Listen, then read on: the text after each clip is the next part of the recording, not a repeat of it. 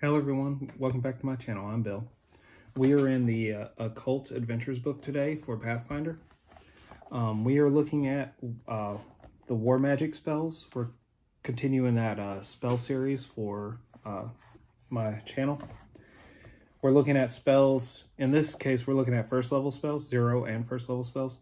And we're going to go over what uses they have in a battlefield, or if you can manipulate them by putting them into like one-use items and using them on a battlefield, if they'll give you any advantage, if they can help in any way. Because you're looking at traditional medieval battlefields where shield and spear walls, group of archers in the back, a group of cavalry charging in, stuff like that. Or you're looking at besieging a city or a castle, or you're looking at naval warfare. So a lot of these could be taken with a little bit of imagination to a lot of extremes that could give you a lot of advantage if the enemy is not doing the same. That said, if you're running a game, if the players start utilizing these, do the same back to them after a few of the enemies have escaped and have learned that, hey, they're doing this weird stuff with this stuff. Is there anything we can do with our spellcasters that the government controls? But unlike the other videos in this series, this one's going to concentrate only on psychic classes. We got the medium, the mesmerist, the occultist, and the psychic. I'm only going to look at the 0 to first level spells this time around. Anytime they repeat in one of those class lists, I'll just read the name and skip it. So that way I'm not eating up a lot of time just going over the same way I'd use it the same way. It could be interesting or not interesting, so on and so forth. So without further ado, let's dive into the medium spells. 0 level medium spells: detect psychic significance, finds psychically charged items. That won't be useful in a battlefield unless your enemy's using psychic stuff, and then you're trying to infiltrate their area and find it. And even so, that'd only be useful to your players that are trying to do that, not your war machine, your battle. Grave words forces a corpse to babble. As creepy as that is, that could really affect the mentality of an enemy, but I don't see that being very useful in a battlefield. And 0 level spells aren't meant to be, so it's understandable. First level medium spells. Burst of Insight. Gain +8 to Intelligence, Wisdom, or Charisma for 1 roll, then be dazed for 1 round. That's just a cool mental image. Solves the thing and then mind goes blank for a second. Face glasses over. That wouldn't help you in a battlefield. Now, if you needed advantage on making a battle plan or something, I could see using that. And in that case, you could put it on a scroll or a potion. Calm Spirit. Postpone hostile action by a haunt or incorporeal undead. If you're traveling through an area where there's an active haunt or incorporeal undead, I can see you casting that or using a one-use item and getting your troops through it and allowing the enemy to deal with it. That can be very useful. Charge Object. Infuse psychic energy and ownership history into an item. That one won't be as useful. Descript Disguise. Makes an object seem worthless. Mind Link. Communicates a great deal of information in an instant. That's very useful. Your scout comes back and you can cast Mind Link with them. You can learn everything they have to say in an instant instead of waiting for a detailed full report. Object Reading. Read psychic impressions left on an object. That'd be good for your strike force trying to track somebody or trying to understand what's going on with what's been used in the area. Oniric Horror. Distract and fatigue the target with a creature from its nightmare. The only problem with this spell is it's a single target.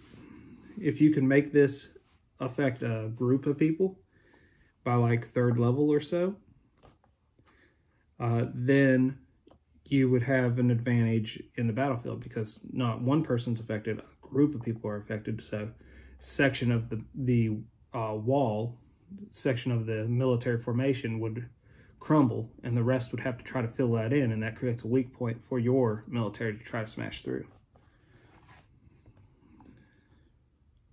Paranoia. Target becomes hostile to all creatures. That can be useful. You get, just for easy reference, slings cost 0. Sling rocks from the river cost 0. But this would cost a little bit of money to put on a sling stone. Put paranoia on sling stones and have the target that's hit by it have to make a save versus the paranoia spell, and then have your second, third, fourth row in the shield wall, doesn't matter which, just have one of those rows armed with this, and they can launch stones over the main wall formation, and then that paranoia would cause them to attack everyone around them. Psychic reading. Read the surface thoughts to learn information about a subject. That won't be as useful in an ongoing battle, but before a battle begins, that could be useful. If you were sneaking into the enemy stronghold, that could be useful, especially if the enemy is doing their battle plans. Quintessence. Masks any flaws of or damage to a creature or object. The best use of that is as a trap.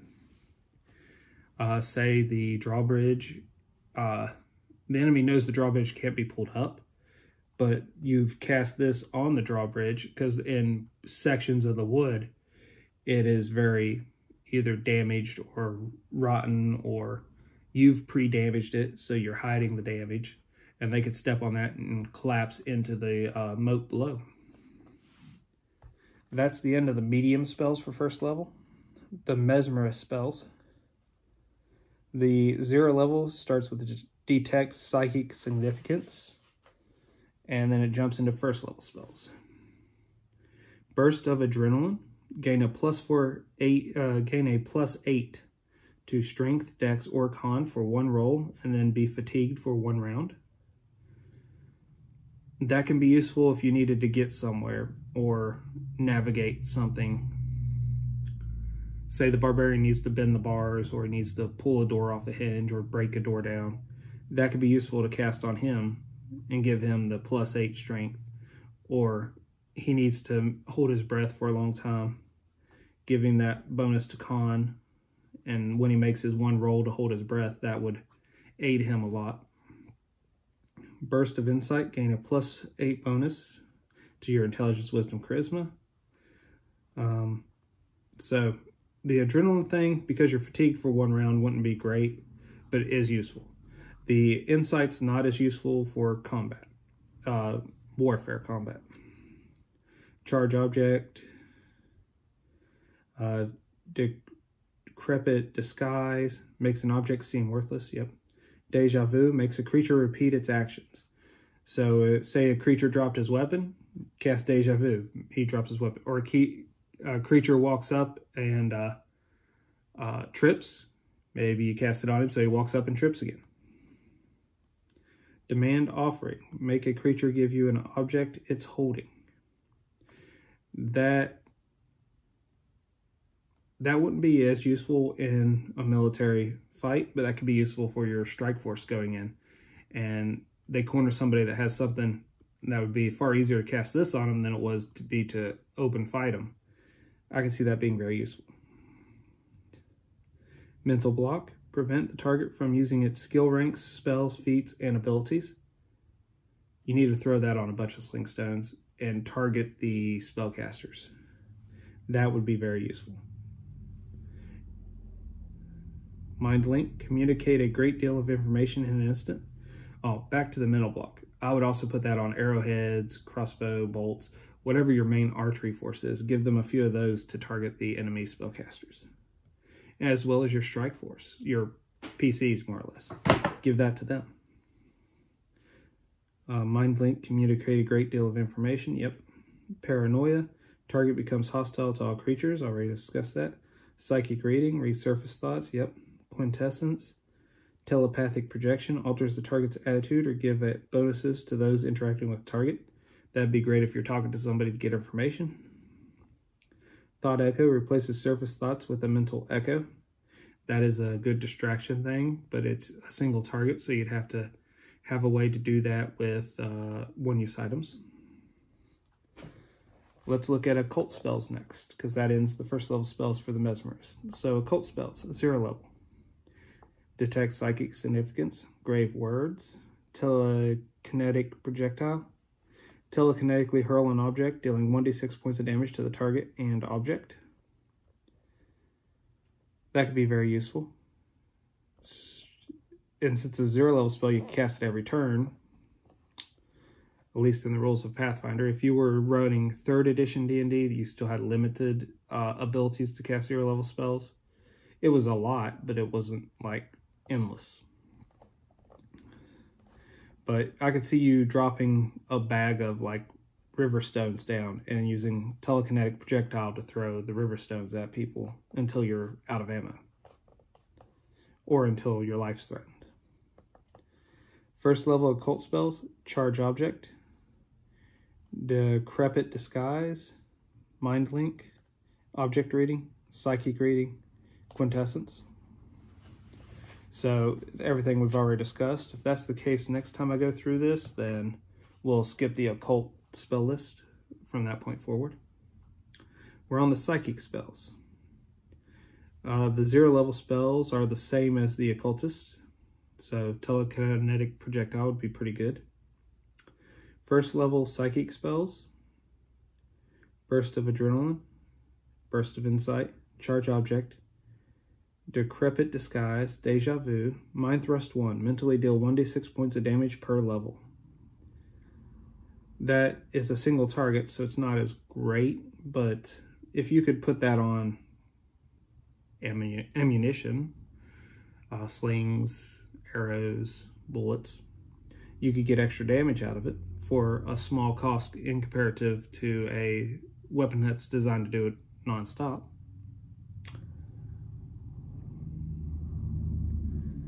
Mind link, psychic reading, quintessence, telepathic projectile, no, telepathic projection, sorry, thought echo. So that's all the occult spells for 0 to 1st level. The next video in this series will be the 2nd level spells. So look forward to that in the future. Until we all game again, guys.